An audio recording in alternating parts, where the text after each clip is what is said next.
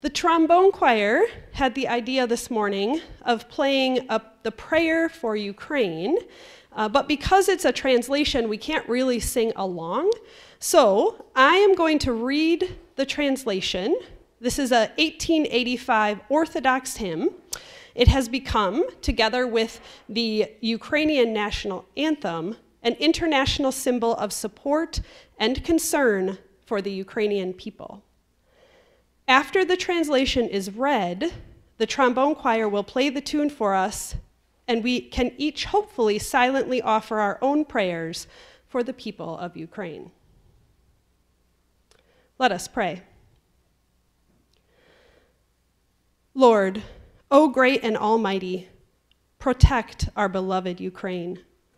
Bless her with freedom and light of your holy rays. Enlighten us, your children, with learning and knowledge. Let us, O Lord, grow in love, pure and everlasting. We pray, O Lord Almighty, protect our beloved Ukraine.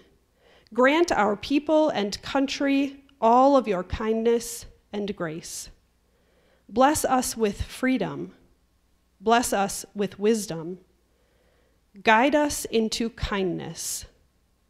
Bless us, O Lord, with good fortune, forever and evermore. Amen.